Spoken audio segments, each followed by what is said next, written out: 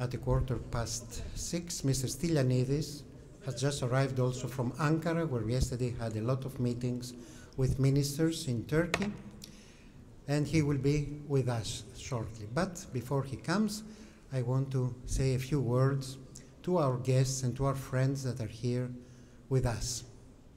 In 2014, elected a new parliamentarian with my colleague George Grammatikakis, two people from my party, and I started working in the Joint Parliamentary Committee, European Union and Grand National Assembly of Turkey. We started working on the huge area of relations between EU and Turkey. And all these years, you imagine, I talked a lot with politicians, ministers, but also I had the rare chance of visiting again and again, or meeting here in Brussels or in Athens with Turkish people, citizens. And what I saw, it was even more interesting than the official visits. What I discovered was the richness, the fullness of the Turkish civil society. It was not something that I could not imagine, but as I was looking at the examples, at every meeting we had, we were evaluating what we learned. It was amazing how all of this combined into a picture, into a bigger picture, that from the one hand showed how deep the needs of people are. And on the other side, they showed how many people exist, that they form organizations like the ones that we host today, or individuals that try to elevate the problem, to lift the burden from these people. And that was amazing. You know, nowadays in Europe, we have populism on the rise, we have extreme right wing on the rise. They have something in common: no solutions to problems, accusations, demands, look to the past, but they grow. And they grow because it's easy when you see a problem to condemn somebody. It's less easy to find solutions and to propose that. And we tried to do that in our JPC meetings. We tried to go over the problems and discuss solutions. But in Europe, the situation is difficult. And we also see that when they think about Turkey. Extreme right wings say we don't want Muslims in Europe, they don't fit here. This is an insult firsthand to their own citizens. Many of them are Muslims. But also it's an insult to neighboring countries, to Turkey, to Albania, that they have Muslim populations. But what we have seen is that because of this strong rhetoric, because of the problem of refugees that Europe could not handle as we could, as we should, based on solidarity, not leaving some countries to get all the burden. Because of all these issues, nowadays Turkey creates a strong feeling into some parts of the populations, maybe also in the European Parliament. And I wanted to share with them what I told you before, the multiple faces of Turkey, faces that perhaps in everyday life, as we go on with our own jobs and have our own targets, we forget to look around. So maybe you need somebody to pick them and show them to us, because then we understand much better what's happening in a country neighboring to us, maybe with people with one or another religion, but the major issue is people ready to support others in need, and this exists a lot in Turkey. So this idea about the exhibition Faces of Turkey is also how to transmit what I gained in these 4 or 5 years in the Parliament to others, because it's precious.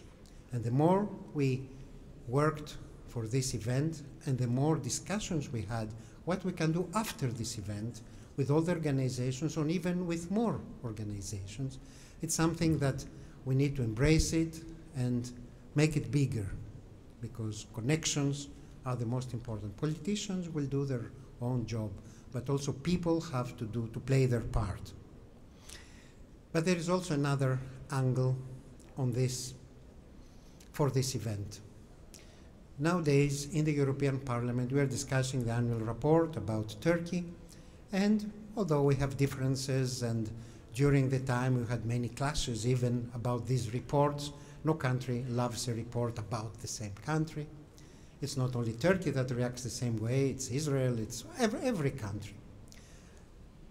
But this year, it's an element that I didn't expect it to be there. It's a proposal to terminate the accession process with Turkey. For me, this is something unacceptable. Because, okay, I can understand some right-wingers, or as the major problem of Europe is right-wing parties embracing part of the rhetoric of the extreme right, because they don't want to lose, supposedly, voters. But when you embrace the beast, you become part of the beast. So I can understand some people taking sides. But we as an institution, as a European Parliament, terminating the accession process, which, especially when there are problems in our countries that we relate, at that moment we should put even more effort using that amazing tool, which is the accession process and all its roadmaps. Because the European way is not shutting the doors, saying that one country or another will never be able to do reforms, will never be able to follow on the way that we do business, we do education, we support our citizens. It's not the European way. If it was that for Greece, we would never have this support we had on the economic crisis. Okay, leave Greece to go away, they cannot work well. We heard that too, but the official stance was Europe is here to support. We want this also to be our stance with Turkey. There are problems, and there are issues, and there are things that we discuss between ourselves. There is many times heated discussions. I cannot hide the truth, but the solution is not less relation. The solution is more and more deeper, frank discussions. We don't hide anything from the public. We know the way because we have done it with other member states. They changed to become part of Europe, is the criteria of Copenhagen. So we do it for the Western Balkans. So we know the way. What we have to keep in mind is to keep the way open. So this moment that we are discussing this termination of the accession process, I hope it will not pass in the Parliament, but then we also have the Council, which I'm sure will never accept that, throwing away this tool of cooperation, the only tool that we have in our disposal to be officially, institutionally able to discuss with our Turkish counterparts and Turkish society and Turkish ministers about what's not, in our opinion, going well. So I wanted also to show to my fellow parliamentarians that when they listen, they hear the word Turkey, and each of them has its own reaction. This is the reaction I would like them to have. To remember that when we cut the IPA funds, instrument of pre-accession funds, they're not some money that they don't go to the coffers of the government to spend as they see fit. They're money that will go directly to the citizens, directly to the NGOs, directly to the refugees. So when we do every action, some people are punished, not governments, not states, of course. People are punished. And I personally, but also I believe many of our parliamentarians will not accept that. So the question was, is it only this the face of Turkey? No. But this is the face I adore, this is the face I worked with, this is the face that it is dominant if you look at the hearts of the people, and this is the face that supports those in need. And from the multi-faces of the world around, always I try to support the faces that are giving help to others. Ideologies, political stances, political, campaigns come and go. But what you do will be, when I will be gone from this institution, will be there. The Rushafaka is since 19th century. Other NGOs which I met are newer, of course, but each and every one produces amazing results. We're discussing now with Lozef.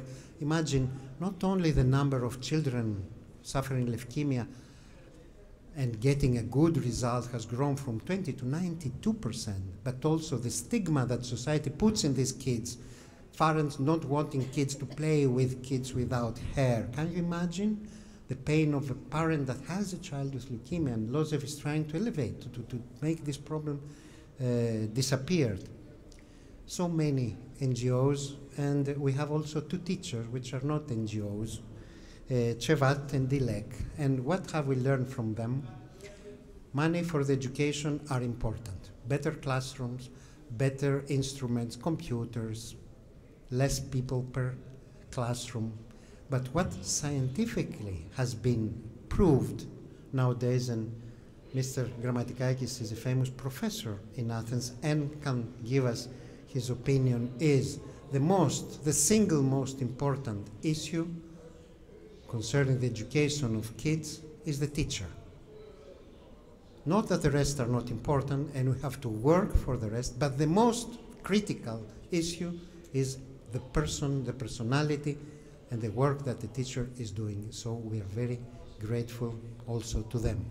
I would like also to thank representatives, Ambassador Mehmet Kemal Bozay, permanent representative of Turkey to the European Union, and I can say a good friend, Mr. Zeki Levent Grunkurcu, Ambassador of Turkey in Belgium, and Mrs. Engin Solakoglu, First Counselor at Embassy of Turkey in Belgium, and Disal Kirbashili Karagoglu, Consul General of Turkey in Brussels.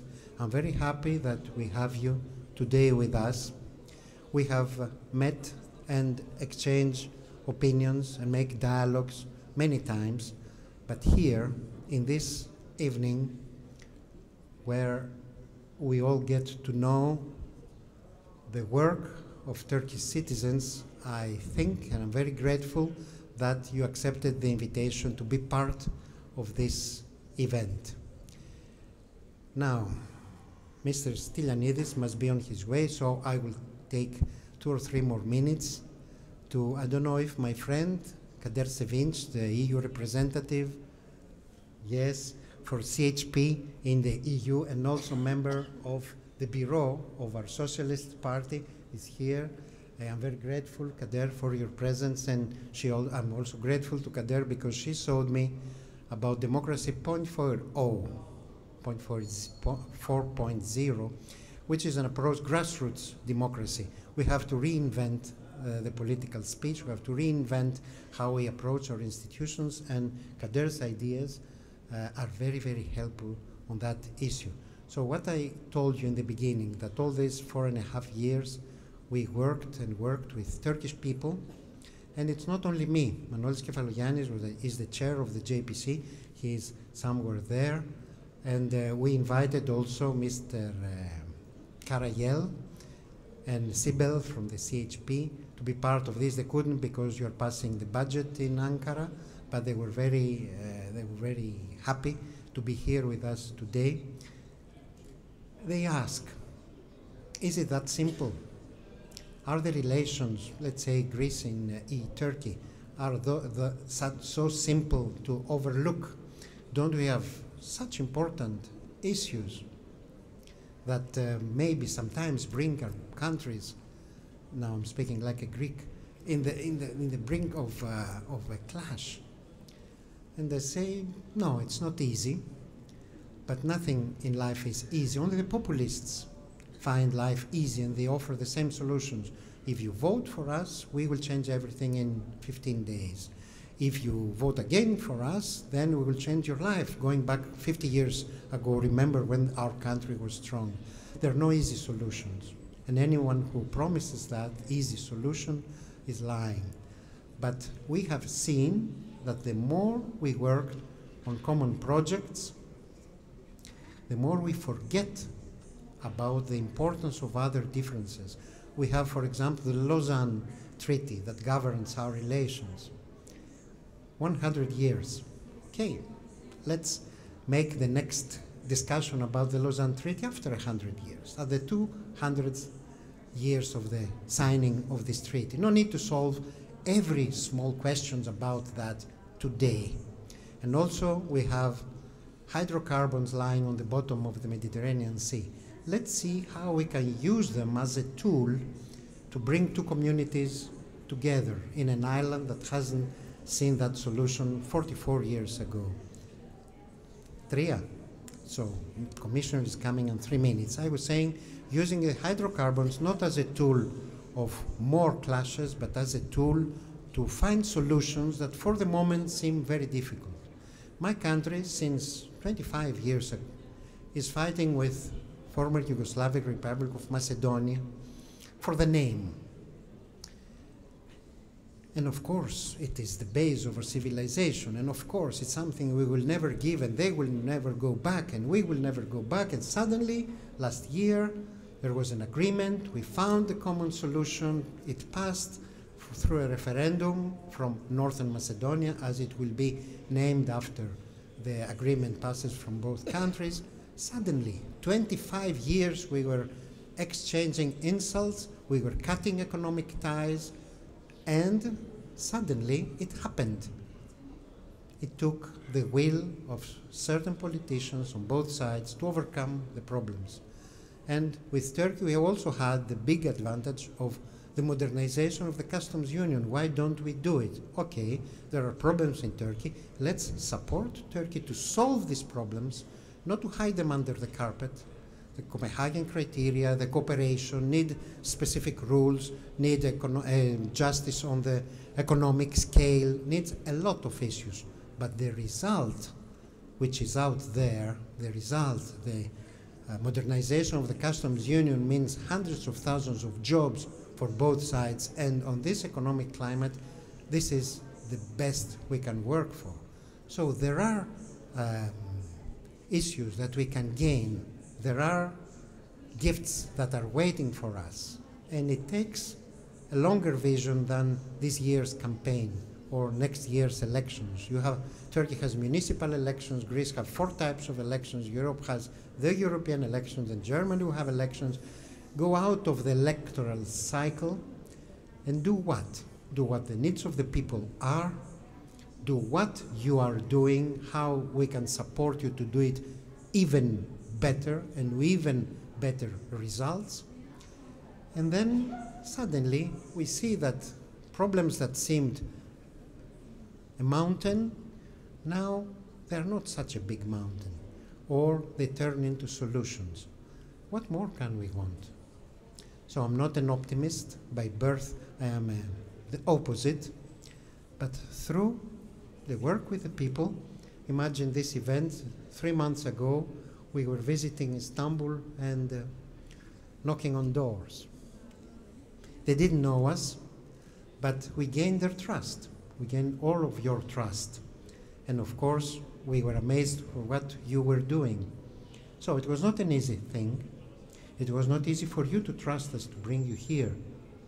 It was easy for us to create this exhibition here in the Parliament, where I also met parliamentarians coming by and telling, is this a show for Erdogan? And we say, okay, Erdogan is the president of this country, but faces of Turkey, can't imagine one country having one face. The world is complex. Each country is complex. We go over prejudices, but the instruments to do that is you, by showing your work, by showing your existence, by pushing the message of this event after the event to all the parliamentarians and the assistants and to the press, then we do our job. And now I want to present you Commissioner Stylianides and a very good friend. Mr. Commissioner, the floor is yours.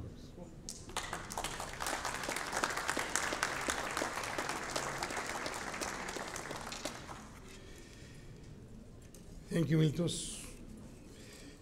Dear representatives of Turkish civil society, dear colleagues and friends, it's really a pleasure to be here in the European Parliament. You know that the Parliament plays a key role both in EU-Turkey relations and the European Union's approach to refugees. I always rely on my dear colleagues of the European Parliament regarding my really demanding obligation and duties as Commissioner for Humanitarian Aid and Crisis Management.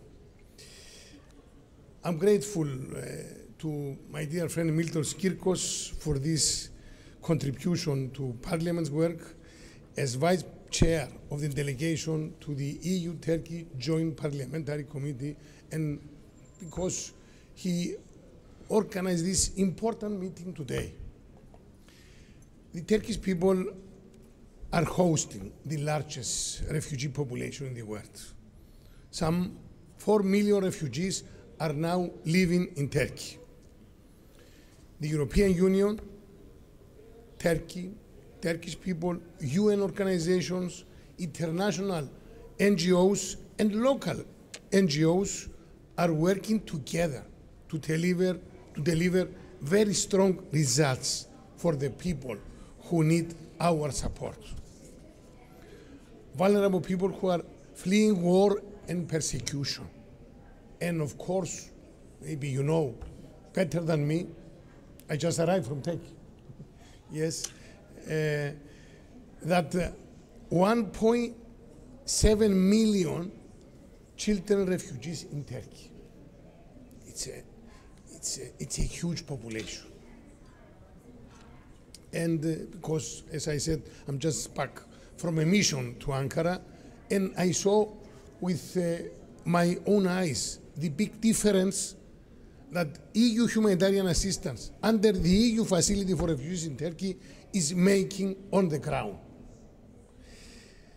Turkish NGOs played a vital role in supporting refugees in Turkey to ensure that our assistance, the European Union humanitarian assistance, the assistance from European citizens, and this is very crucial and important, is reaching the most vulnerable.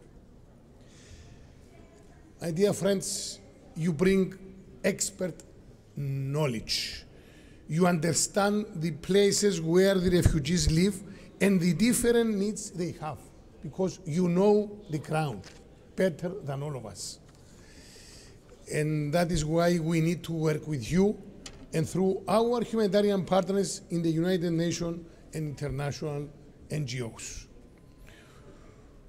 When we launch the facility for refugees, our humanitarian partners work with 2 local Turkish NGOs to deliver the initial projects. Today, 60 local NGOs are helping the European Union and our humanitarian partners deliver humanitarian aid in Turkey under EU-Turkey facility. So it's a multiple different situation than 2 years ago. The increased role of local NGOs help us reach the most vulnerable refugees in Turkey, and you help us ensure refugees can access vital services like health and education, no matter which part of Turkey they live in and what difficulties they might face. Your efforts, dear friends, make a life-changing difference to refugees in Turkey. And the European Union will continue to deliver on our promises in Turkey under the Facility for Refugees. We have committed 6 billion euros for these years, 2016 until 2020. Our programs are already having a huge impact on the ground. The emergency, maybe many of you know about this excellent program, ESSN, Emergency Social Safety Net, has supported 1.5 million vulnerable refugees, and I'm very proud of this because it is the largest humanitarian project in the European Union's history, the largest humanitarian project funded by EU funding. And also, another excellent project, the Conditional Cash Transfer for Education program, helps refugee families in Turkey ensure that their children go to school. By supporting over 410,000 children, the program has already surpassed its initial targets. And this is also very important. and we have to be proud, all of us, because it is a big achievement. And through my visit just yesterday, I visited an accelerated learning center in Ankara, where UNICEF provides out-of-school refugee children with access to basic learning opportunities. These education measures are very important because we must prevent a long generation of refugee children and invest in the learning of out-of-school refugee children. This is our moral duty, our moral obligation. And it's very important, not only in Turkey, but everywhere, because it's the only way to create critical shield against radicalization, against forced recruitment, against forced labor, against forced marriage. Education emergencies, as I said many times, is my positive obsession. In our life, we need some positive obsessions. Will remain my top priority. This year, we will increase the funding dedicated to education emergencies to 10% of our total humanitarian budget, and this is 10 times in the last 3 years. And the European Union in this critical field is leading by example. And under the second part of the EU-Turkey facility, we continue to support the most vulnerable refugees, and together with Turkish NGOs, Turkish people, and Turkish authorities, we also focus on transitioning our humanitarian funding to medium and long-term support. It's a very critical challenge. We have to be together in order to achieve another huge challenge and another big achievement. My dear friends, again, a big thank to Miltos, and I'm very proud of what we have achieved so far, all together. And as European Commissioner for Humanitarian Aid, I look forward to continue this excellent work together, because it's the only way for all of us. Unfortunately, alone we cannot achieve anything, but together we can achieve a lot, especially for the vulnerable people, and against these trends for radicalization and all these things which can destroy the future of the coexistence of the different religions and ethnic groups. Thank you so much again for your support.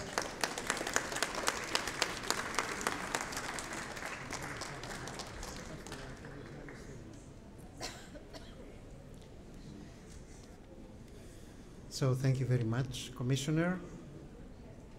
A deep insight in what is happening in the domain of refugees, and we all know that it is an issue that will not finish this year or the next. Now I call on Işıl, my assistant, who is from Turkey also, and a key to my work, to follow the rest of the discussion.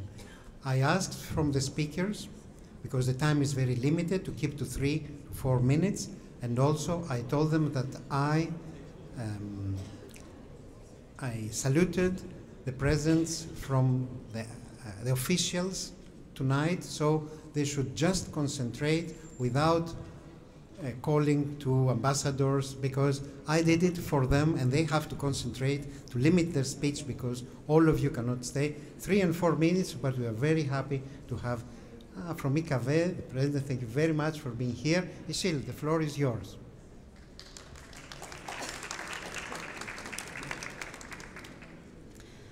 Welcome all. Hoş geldiniz.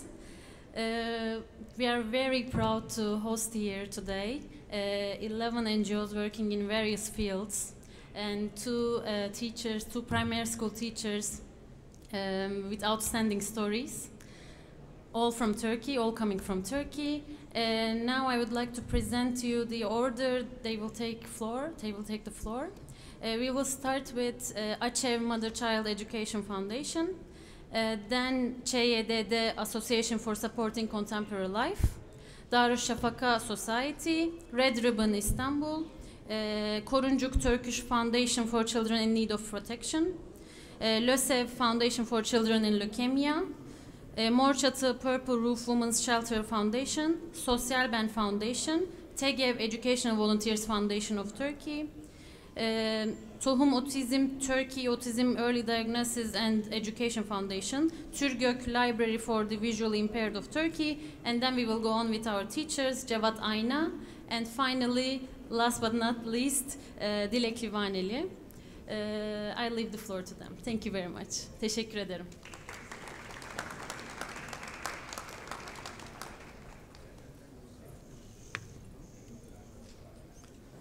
Well, I'd like to welcome all the distinguished guests. First of all, I'd like to thank you to Mr. Kirkos Miltiadis. Thank you for this invitation. I'm very grateful to be here. You have put a tremendous effort, I know, in organizing this event, and Işıl also. Just would like to thank you quickly. Now, at AÇEV, Mother-Child Education Foundation, early childhood education is a priority area of our work. So what we're doing basically is strengthening the environment of the children in their, of the young children in their early ages. Now, why early years? The first years, the early years of children are very critical in the sense that their brain development is really high, and the social, emotional, cognitive, and physical developments are moving at a very high pace. So this is the reason investing in early childhood education is very critical. Now, what we do as AÇEV, how do we approach this? The way we approach it is we develop and implement evidence-based education programs for parents, for mothers and fathers, for children, and also for women in terms of literacy and empowerment. Our programs are intervention programs. They're minimum 14-week long with a group of 16 to 18 participants. And what we do is for the parents to enable them, to provide them with the parenting skills they require so that they're more involved with their children, they're involved in their children's development. Now, our programs, just very briefly, are mother support program, father support program, and program for children for ages of 5, and also program literacy and women empowerment programs for women. And also we do research, we do campaigns, creating awareness-raising campaigns, and also advocacy work. One of the recent works we've done are with fathers. We did a nationwide research on the state of the fathers in Turkey, and then did a campaign on to create involved fathers in Turkey. Okay, I just wanted to be sure that I'm on time. And the other important issue is how we do this. What is the way we implement our programs? Basically, what we do is we train program trainers who go out and implement the program. And during the implementation of the programs, we support the trainers, we supervise them, and we make sure that the programs are implemented in a high quality way. And also, another important program which we're implementing is with the children of age 5 to prepare them for school readiness before they enter grade 1. So this is a program we're implementing both for the Turkish children and also with the Syrian refugee children in Turkey. And it is basically preparing the children for the school. Now to conclude, as I said, I'm very happy to be here. And also here today, we are all together as a group, as a dedicated group, I have to say, as members of the civil society here.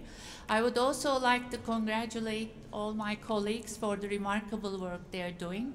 I think we're putting a lot of effort all together to make the world a better place. And we will continue to do that. And as a chair, we will continue to invest in early childhood education in the future generations. I think this is very, very vital. And early childhood development is picking up. It is vital for the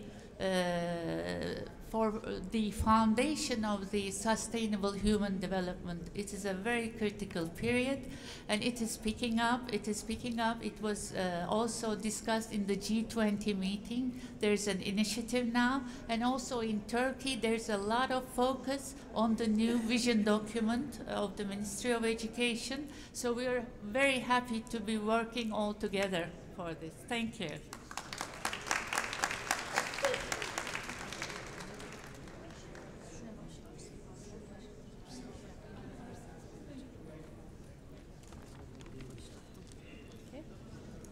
Welcome all. Thank you for providing us this big opportunity. My organization is Association for the Support of Contemporary Living in Turkey. We are 30 years old, we have 110 branches, and we have more than 16,000 volunteers in Turkey. Currently, we have touched the lives of approximately 80,000 girls, and we would like to touch more and more. Since women are more disadvantaged and more left out of the schools, we especially focus on support of women education, but also we support boys education too. As we choose our students among the economically disadvantaged students. Our students can dream of becoming teacher, doctor, artist, and more with the help of our beloved volunteers. Our primary focus is education for a modern Turkey in line with Atatürk's principles. We also work hardly to contribute for a modern secular education system in different platforms as an education NGO. We support early education, primary and secondary school students. We provide school requirements and student basic needs.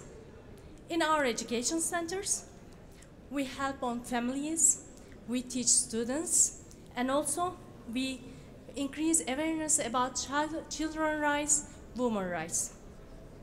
Also, in order to develop potential of our students, we started the coding project and for the future of Turkey too. Also, we mentor our university students in order to increase their potential and increase their self-awareness, self-confidence. Our greatest motivation is their smiling face, hopeful eyes, and their success. We have a lot of students who achieve their dreams and who are contributing modern society in their areas. I would like to share with you one of our stories. One of our girls have visited our organization for scholarship. She was graduated from a science high school and she got a high rank in university exam. But she was coming from a small village in east of Turkey. She was the second of 6 siblings. Her father had a serious disease which doesn't let him to support his kids' education.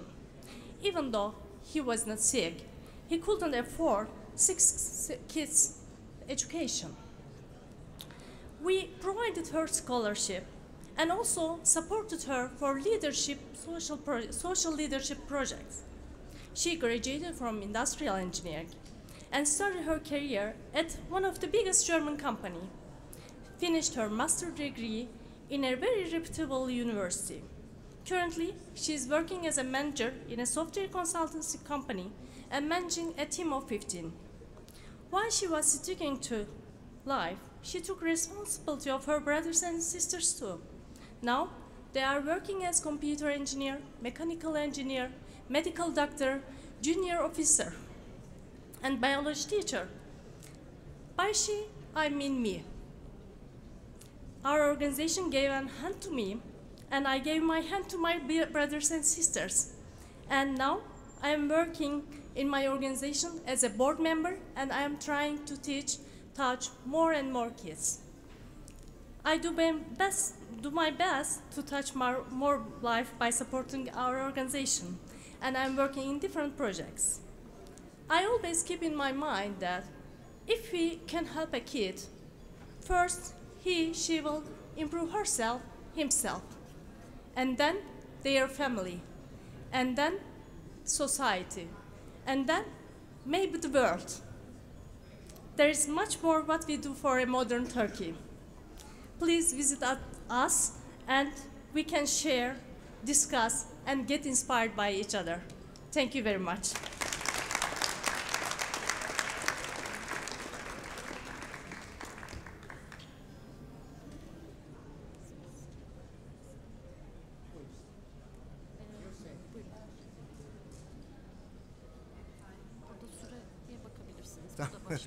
Thank you very much. Good evening. Since Mr. Kirkos has asked us not to name and thank anybody, but let me thank you as well. You deserve it. I have already expressed my great appreciation to you today, but also our ambassadors, Mehmet Kemal Bozay, who just arrived in Brussels, and our bilateral ambassador, Levent Gümrükçü, and all of you. I think we all belong to the same family. And I'm going to talk about Darüşşafaka. Darüşşafaka we deem as a family because it's one of the strongest edifices in the Turkish education system in the sense that we have been established, we have been founded almost more than 1.5 centuries ago, and we are still continuing our good job. Hopefully we will continue that. I'm a board member, I'm a graduate of this family. I'm a Darüşşafaka graduate, but I just found 2 family members as well who introduced themselves. So I'm very happy that this meaningful event is also getting further meaning for us. Because Darüşşafaka is, I think, one of the leading institutions in the educational field by providing equal educational opportunities to the disadvantaged students in the society who wouldn't be able to get this quality education if Darüşşafaka wasn't there.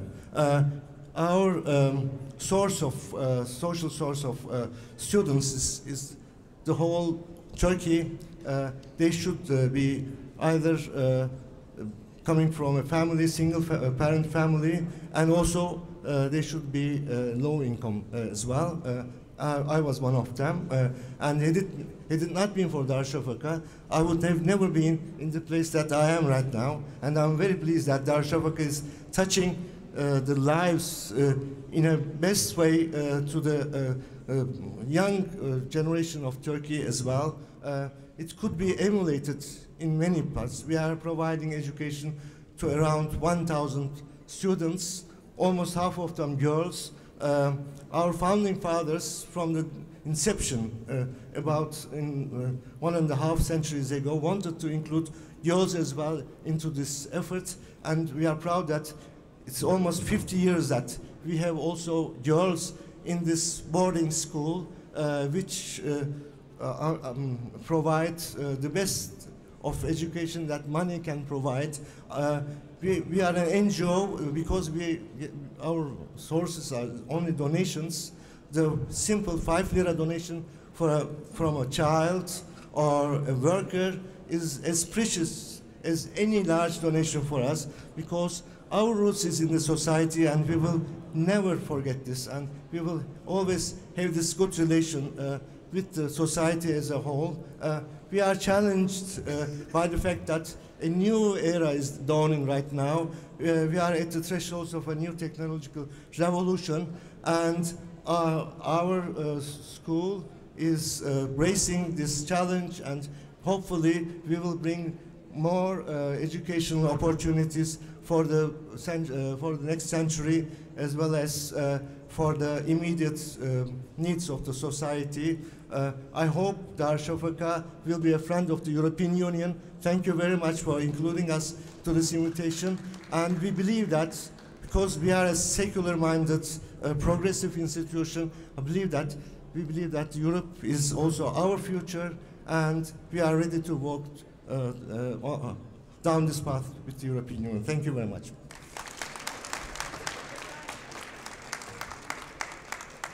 Now I would like to invite Arda Bey from Red Ribbon Istanbul. Ben biraz daha kısa tutmayı. Tamam, başlasın. Hello everyone. I know everybody's a bit tired and nobody wants to listen to long talk, so I will try to keep it really short. I will talk about HIV and Red Ribbon Istanbul. Actually, it's not easy to tell this story of HIV of a country like Turkey because there are many problems, but also there are some good achievements. So I will talk about these achievements and then what we are doing in this context. It's not easy to tell you Turkey's HIV story in a couple of minutes, and then because of this, I will make a distinction as before and after diagnosis part. Good example are from after diagnosis part. It will not be exaggerated statement to say Turkey is one of the best practice in Europe with access to treatment, monitoring, and viral suppression. When we consider the after diagnosis stage. So this claim is confirmed when we remember that still there are no basic treatment options or enough number of healthcare centers with physicians specialized HIV, even in some member countries. But it's not possible to say the same for before diagnosis stage. There are many reasons for that. Maybe we can talk about later. I will be around. Turkey is still listed among the low epidemic number countries, but considering the increasing rates in the recent years, it's the number one in the region, even and also in Europe. This is bad news, but the good news about that, both civil society and physician groups we are able to work together, and we are really doing good on this point. I've been doing activism for last 10 years, and HIV always been one of my prior interests and works area. And if I need to compare the current situation of the civil society 10 years before, even 3 years before, I can frankly say that the solution providing and cooperation capacity has been seriously developed. So as a founder of Red Ribbon Istanbul, I'm very happy that Red Ribbon Istanbul is one of the main actors of this change. I believe that basic function of an activist is to establish a fast, realistic, and reasonable analytical relationship with the problems instead of complaining. So this is really important. And we keep on working with this approach at Red Ribbon Istanbul, and so we believe we will contribute to finding the solutions. We're really believing that. And the last word, as an individual who believes and defends Turkey's Europe perspective and common values, I will like to thank Mr. Kirkos for providing such an opportunity to civil society as the main defenders of European vision, and also Mr. Işıl for her highest effort to holding this exhibition. And I know we're not here for talk about politics, but I just want to make really short clear about it. I want to give a clear message to those politicians who call for canceling to accession talks of my beloved country. So it's not that easy. Thank you.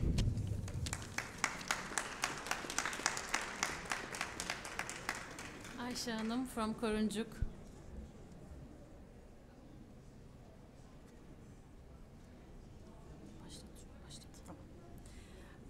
Ladies and gentlemen, I would like to extend our deepest gratitude to Mr. Kirkos and his team for having this organization to take place and let us be a part of it. As Foundation for Children in Need of Protection, we are celebrating our 40th year to serving children who cannot take proper parental care or no parental care at all. trying to give them a loving and caring environment so they can grow up, get educated, get access to good health, and do sports, everything, so they can be a good adult when they grow up, educated, self-sustainable adults. Every child is born with their rights, and it's us, the adults, to make sure they reach their rights properly, in full extent, and with human dignity. So we are focusing our activities in three areas: prevention, protection, and implementation. In the prevention side, we're working with families to make their awareness on the risk areas and to become better parents, so they won't let conflict with their children. And we also teach children about their rights. And also we're working with foster and biological parents to become better parents, educating parents to become foster parents, because it's important. We believe every child has to grow with a family, but if they don't have that luck, we go to the second area of our project, which is protection area. In the protection area, we have a children's village where we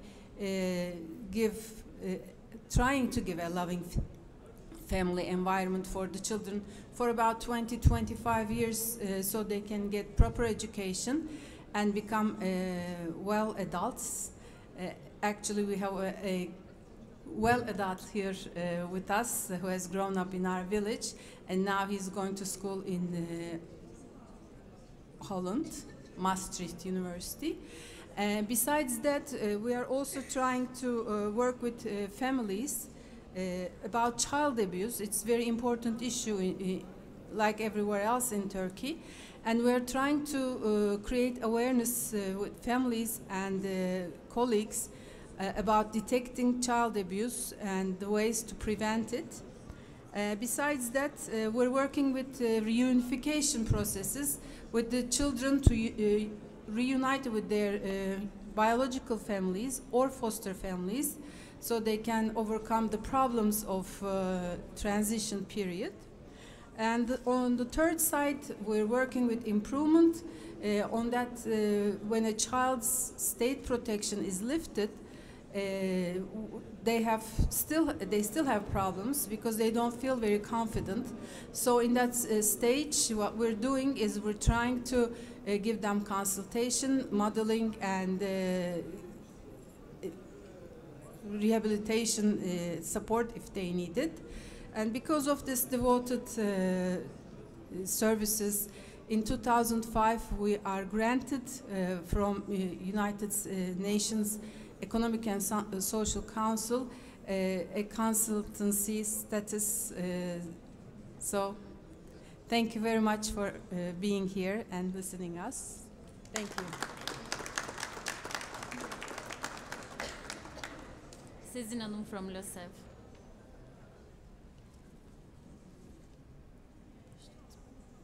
Thank you very much and good evening.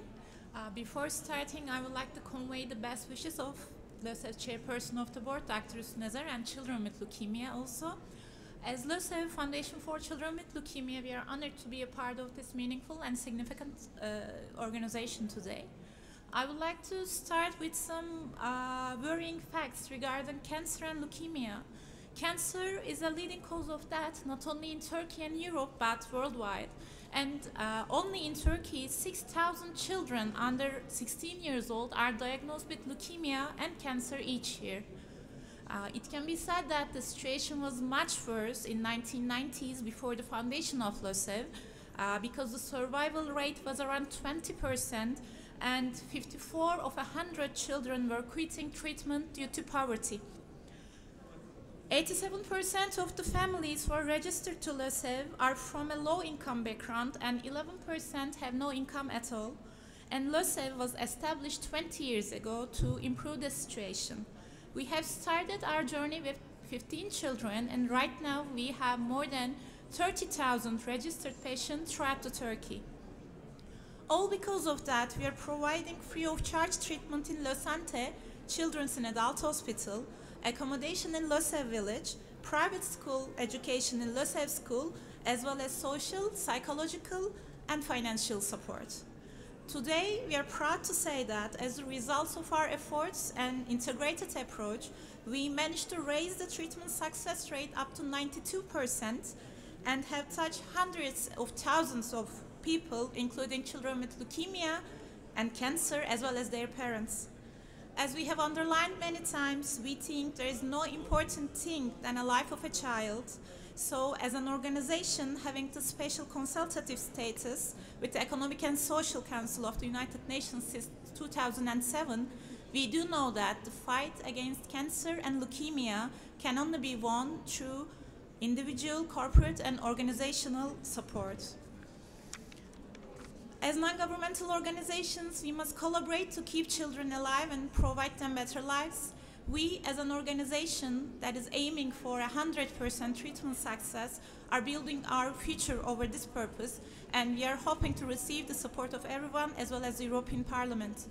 As Losev, we do believe that by sharing ideas, experiences, and information nationally and internationally, we can create a better, healthier, and a safer world. And lastly, we wish better days in which no children would die or suffer. Thank you very much. Leyla Hanım from Mor Çatı. Evet, onu fark ettim ama koridordan mı geliyor yoksa buradan mı geliyor? Dear guests, we are really happy to be here on behalf of Mor Çatı, and thank you for hosting us. Mor Çatı is a pioneering and independent feminist organization that has been constantly active in the field of combating domestic violence and intimate partner violence against women. Mor Çatı was founded in 1990s in Istanbul by women who led the March Against Beating in 1987, a milestone in a feminist movement in Turkey. Mor Çatı has been specifically working to end domestic violence through feminist practice, improving the mechanism for combating violence, gender-based discrimination, and addressing false policies in the field of violence against women. Mor Çatı claims that violence against women is both the cause and a consequence of gender inequality, and it is also affiliated to the power imbalance between men and women. Therefore, Mor Çatı, the struggle of ending violence against women should be waged hand in hand with the fight against gender inequality and patriarchal system dynamics by enhancing women's solidarity and networking. Mor Çatı has been running a women's shelter and a solidarity center in order to provide counseling support for women and their children who have been subjected to male violence.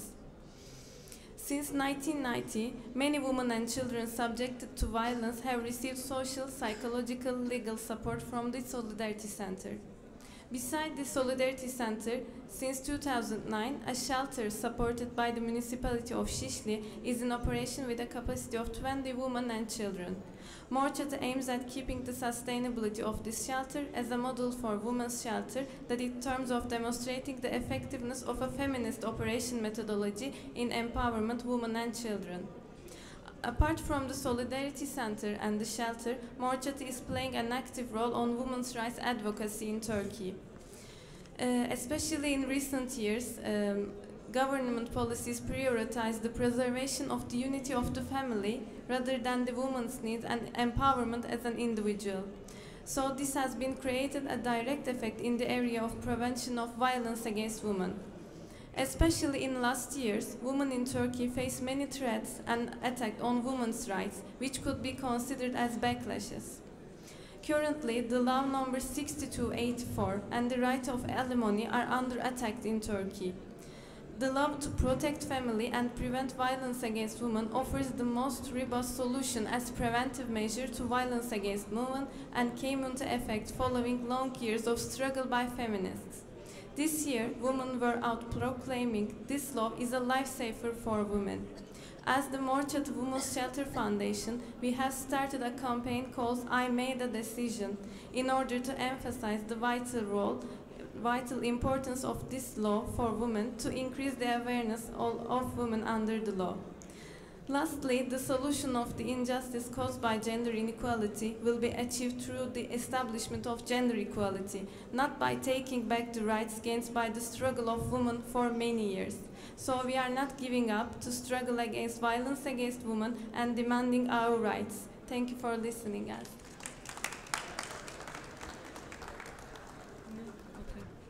Please, our friends on the back, please lower your voices a bit because we can listen better our respected speakers. Ece Hanım from Sosyal Ben.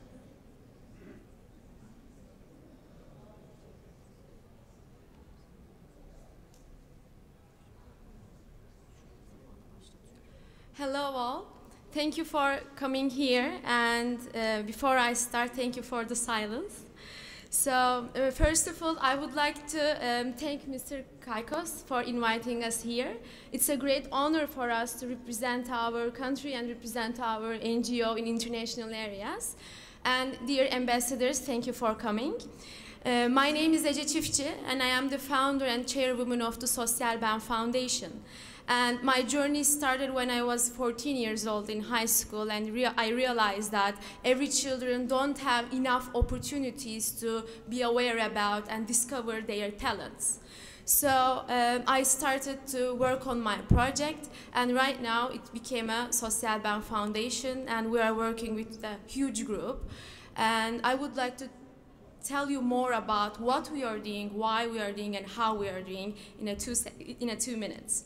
So with Sosyal Ben Foundation, we are working with primary school students, and our aim is to improve and discover their talents, because we know that with the personal awareness and with the quality education, students need to be aware about their talents and aware about their social selves. So we have 10 main workshops and 36-hour curriculum, which is based on talent education. We have music workshop, we have art workshop, we have short film, invention, and sport workshop. With these 10 main workshops, we started to improve students' talent, and we started to match them with the supporters so they can continue to develop their talents, let me say. On the other hand, we are working with 350 volunteers in the field, and all of them are university students, because we want to increase the volunteer rate in Turkey. That's why we are working with the university students. Today, Sosyal Ben Foundations works with 65 different regions in Turkey and 6 main branches. But as a Turkish NGO, one of the main value is become a world citizen. That's why since 5 years we are working 12 different countries all around the world, such as Mongolia, such as Cambodia, such as Nepal, such as Jordan. We realize that developing countries have the same problems about reaching the quality education. That's why we put one of the values becoming world citizens. As an international Turkish NGO, one of the most important things is financial sustainability. I think it's common for all of us in here. So that's why we created our social entrepreneurship model. We have 2 sub-brands called Sosyal Ben Store and Sosyal Ben Academy. These 2 sub-brands funds the Sosyal Ben Foundation. So with this model, let me say, we had a chance to 2 years ago represent Turkey in G20 summit. Last year, we had a chance to take an award from US State Department, and we are the first NGO and first representative who won this award about emerging young leaders. So also with this social entrepreneurship model, we had a chance to talk more about international area. We had a chance to give a speech in NYU, Sorbonne, Northeastern universities, and in February we will be in MIT to talk about how this sustainability works in our NGO. So lastly, we believe that civil society and NGOs will make this world a better place to live in. Thank you.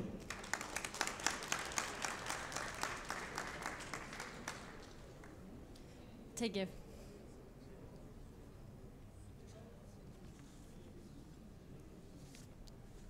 So as advised, I will skip the greetings, Mr. Kirkos. Okay, this is Sait Tosyalı, General Manager for TEGEV, Turkish Educational Volunteers Foundation. Briefly said TEGV, sometimes it's being confused. Our foundation is established in 1995 with the main objective to deliver quality education to children in need. Actually, our foundation was set up by a group of business people and academicians 24 years ago who believed that education happens to be one of the major issues of the country, which unfortunately is still a major concern. With 17 million students in the school system and in a geography as large as several states of the European Union, one probably can imagine the magnitude of school system we are dealing with in Turkey. As TEGEV, our target group is students age 6 to 14, and our services are open to all without any discrimination or pre-selection. As the Mr. Commissioner already mentioned, when I visit some of our facilities around the country, every now and then I run into children of refugees. So, as I mentioned, we have no pre-selection at all. Since the foundation in 1995, nearly 3 million students have benefited from our services, and each year in our 73 locations, which you can see on our map, each year we have about 150 students coming and using our facilities. And I must emphasize that all the service is free of charge and all are sponsored by corporate or individual donations. Our unique model consists of locations, programs, and volunteers. We operate 10 educational parks, 39 learning units, which are the fixed locations, and then 24 mobile units or trailers, which we call Fireflies. Our facilities are child-friendly, they are colorful, and they are very functional and attractive, where the children come with fun, and they learn as they play, and then they have joyful time. Regarding our programs, TEGEV delivers supportive courses. I must emphasize that we are not a school, we are not an alternative to the school, but we are only supporting the Ministry of Education system on an official protocol which is already made for the next 3 years to come. So we provide courses in math, science, reading, arts, and informatics. Like informatics, for example, since it's set up in September 2017, already 100,000 children and 5,000 volunteers have met with coding, which is to say they have met with this coding activity to overcome their digital literacy issues. Apart from these, there are short-term activities, namely English language, for example, hygiene, or universal skills such as ecology, all aimed to support the children's self-development. Last but not the least, our volunteers constitute the backbone of our system. We have about 8,000 volunteers each year, which deliver these courses to our children. They go through a very detailed screening process and selection process, and they get a certain training before they start meeting with the children. So I'd like to close by thanking Mr. Kyrgos for putting this wonderful event together, and also special thanks to attorney Mrs. Işıl Ergeç. I know she has worked a lot to put this event in life. So please do visit our booth in case you want to learn more about TEGEV and our activities. Thank you.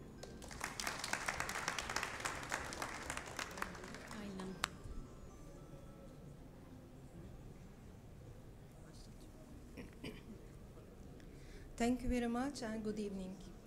On behalf of Tohum Autism Foundation, I would first like to express how we are grateful to you for the European Parliament for hosting us here.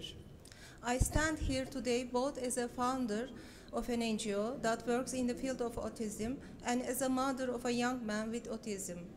20 years ago, it had not been possible for my son Cem to be properly diagnosed with autism in Turkey. The despair and loneliness I felt during those days instilled in me the idea of leading the way through this dark path for mothers in the same situation and all of our autistic kids. Families of people with autism have no choice but to be the parent, the advocate, and the voice of their autistic kids. Some of the frequent problems these families are forced to overcome are negative treatment of parents and siblings in public, and them having to fight against misinformed perceptions, the reluctance of the fathers of children with special needs to face and accept the situation, strikingly high divorce rates, and the lack of knowledge, experience, resources, and sensitivity of the government officials regarding this subject. We embarked on this journey with 23 esteemed co-founders and established our foundation as a health and education-focused nonprofit organization that works towards the early diagnosis of children with autism, their socialization through special education programs, and the distribution of this know-how to all over the country. In order to explain the scope of our activities, I would like to go briefly of some of the things we have done during the last 15 years. We have founded a model school. Since then, 1,900 children are attending this school, and 918 of the students are supported with scholarships.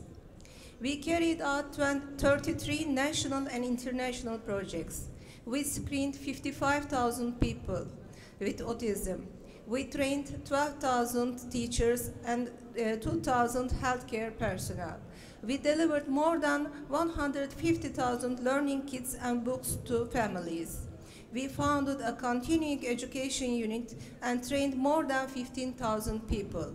We donated educational materials to 36 public schools where children with autism are enrolled in. We provided free counseling and evaluation to more than 9,000 people. All in all, we managed to make a difference in the lives of 282,000 children with autism and their families in the past 15 years. Looking back, it could be said that our efforts have paid off and much has changed for the better in the field of autism. However, the amount of things to do and change is still homogeneous. The prevalence of autism is increasing, and it is now 1 in 68. I will shortly touch upon the dramatic results of autism knowledge and perception of individuals in Turkey survey, which we conducted in 2015 and 17. The first research showed that the rate of participants who have heard of autism was a mere 29%, but by the second attempt, it has increased to only 58%. However, 82% of those who knew autism answered that they did not know the symptoms of autism. The lack of public knowledge beyond name recognition shows that the road ahead is long and there is still so much work to be done. With our unyielding mindset and conviction, we will keep working to raise awareness of autism and continue to dream of a hopeful future for individuals with autism and their families. We would like to thank to all our supporters, collaborators who have been with us on our journey, and of course our audience here today. Thank you very much. Şafak. Thank you. Finally, the Braille book was in my hands. I couldn't believe it. I held it a while. I even smelled it.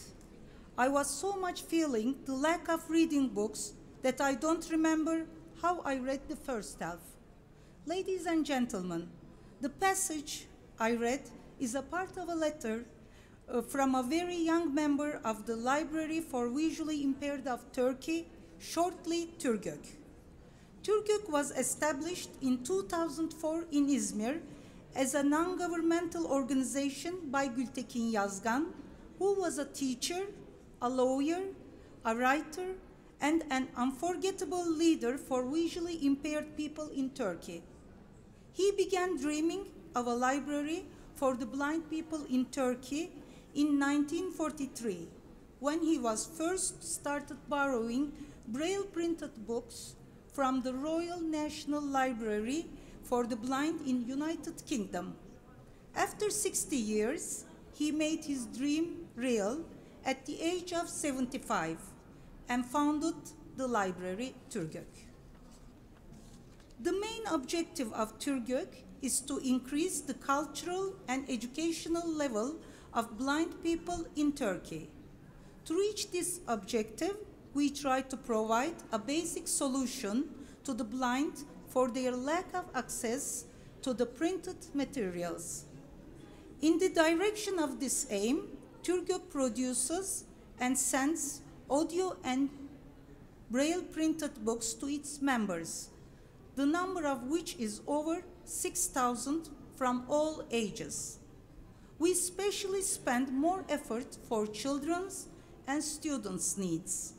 The library has a wide range of books: literary, self-help, children books, textbooks, cookbooks, reference books, and books for learning English.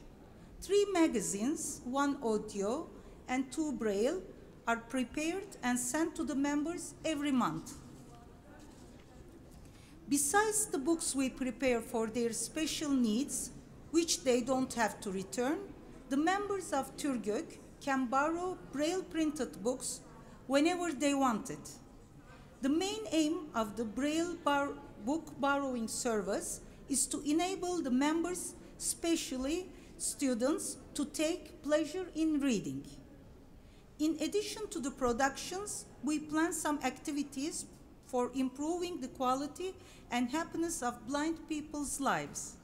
For instance, we organize courses for Braille reading and writing, computer using, mathematics, Braille musical notes. We sometimes organize workshops such as cooking, handcrafts, rules of good manners. And the story writing competition is held every year among both teenagers and adult blind members of the library. All the productions and services are done by about 300 volunteers, led by a limited number of staff and financed by donations and sponsors. Now let's go over shortly what we are looking for. We want to reach more blind people to serve. Second, we want to increase the number of Braille and audiobooks in our library. We want to keep being up to date on technical improvements in our field. And since all of our services are free of charge, of course, we need more sponsors and benefactors. I want to finish my words again with a passage from a letter of Türgök member. Please really believe that none of your efforts and even none of your seconds you spend for us is useless. They return us as knowledge. I want to thank for inviting us and giving us the opportunity to introduce our library, and also I want to thank you for listening to me. Thank you.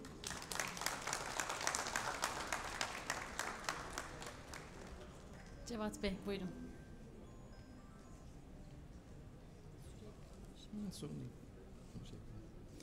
I'm very pleased and honored to be here with you. I would like to tell you about the beginning of Happy Learning class and cat family in a Büyük village school with many beautiful trees in the backyard. Everything started with imagination, and me and my students have imagined a very different classroom environment. We wondered, we researched, we cooperated. As a result of our research, we designed a learning environment that could meet our needs. Our most important goal was to have a learning environment where can we enjoy learning together and become a learning partner. The physical environment was ready, and it was time to organize the teaching programs. As a class using cooperative learning and problem-based learning methods actively, it was just what we wanted. As I told you, our school is a nature. As a result of this, my students were bringing something from backyard, even animals. While waiting for what they were going to bring to class this time, my students came to class with a box and there was a cat inside it.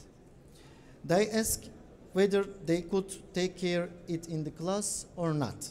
I informed them about the difficulties of carrying the cat in the class atmosphere, and I told them they might have some problems. They detected about 60 problem cases. They worked on the problem cases for 2 weeks. After coming up with solutions for the problems they have identified, we voted in the class council. Let the cat live with us or not. I voted yes as well, and our lovely adventure started. The most important thing was that my students organized the process and they carried out everything by themselves. A story which is amazing, joyful, and full of happy learning activities.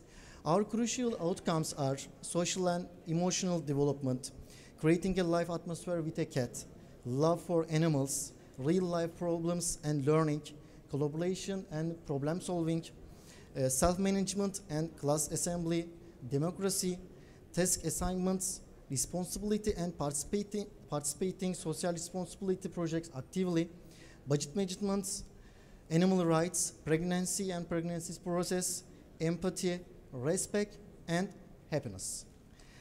Informations in course books are not related to students' potential, but authorities insist on this education system. Let's create a learning environment that supports students' imagination and creatively unlimitedly. So they get the joy of learning. They turn the hope for the future. They beautify the future. Thank you. And finally, our teacher, Dilek Livaneli. Thank you. So excited. I want to say hi by starting with love, respect, and a huge smile. Today, I want to share the reason of my smile about my passion for my occupation and my ambition for my career. The power I have gained being for a teacher, and my devotion to my career and why I feel devoted to my job. And it feels great to be here, and really it feels great to meet you all, such wonderful people in a wonderful occasion. Thank you, Mr. Kyriakos. Thank you so much from my heart. There are about 1 million teachers in Turkey, and I am just one of them. I am a primary school teacher and I have a multi-grade classroom. I have worked in villages for 16 years. Just imagine, you are appointed a village school, you are alone, and you are a woman. What can you do? What can you do? What does being alone mean? You are a headmistress, the teacher, the officer, the secretary, the cleaner, all of them, even the cleaner when necessary. Sometimes you see there is an absence of something and you'd like to fill the gaps or rebuild everything. Most of the time that's not easy. You need to provide energy, vision, courage, effective communication and inspiration. If you can do this, one day people believe in you, trust in you, love you, and follow you. I have always wanted to be a good teacher. What is a good teacher like? I have been looking for the answer of this question since the day I started teaching. After a while, I realized there is no specific answer to this question. And every day I find new answers. What is a good teacher like? What is a good teacher like? Good human being, a friend, a philosopher, guide mentor, creative, counselor, role model, inspiration, more and more. And you have to take care of not only students, but also their families. I think inspiration is very important word when you talk about teaching and leadership. I have been inspired by my head teacher, Mustafa Kemal Atatürk. Mustafa Kemal Atatürk, he is here. He is here. I have always wanted to be a good teacher. And one day, I was chosen one of the best teachers in the world by Worky James Foundation. Wow, I think I am becoming a good teacher now. Teachers are the one and the only people who save nations. Bir milleti yalnız ve ancak öğretmenler kurtaracaktır. I want to thank everyone who is here, who is doing something good, who makes the world better, who is a part of it. Thank you. Thank you so much.